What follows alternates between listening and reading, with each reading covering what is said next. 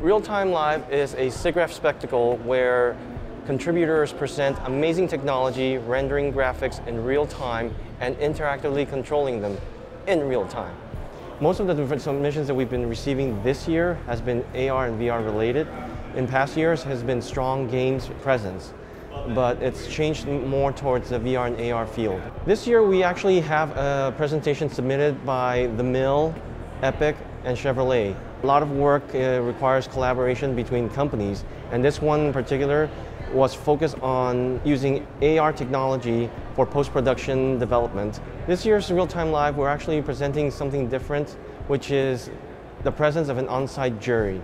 In the past, the jury would select them merely by reading their proposal and watching the video. But this time, they actually get to see the execution of the presentation. We didn't want to restrain them or constrain them to any type of focus or any type of genre or any type of niche in terms of real time.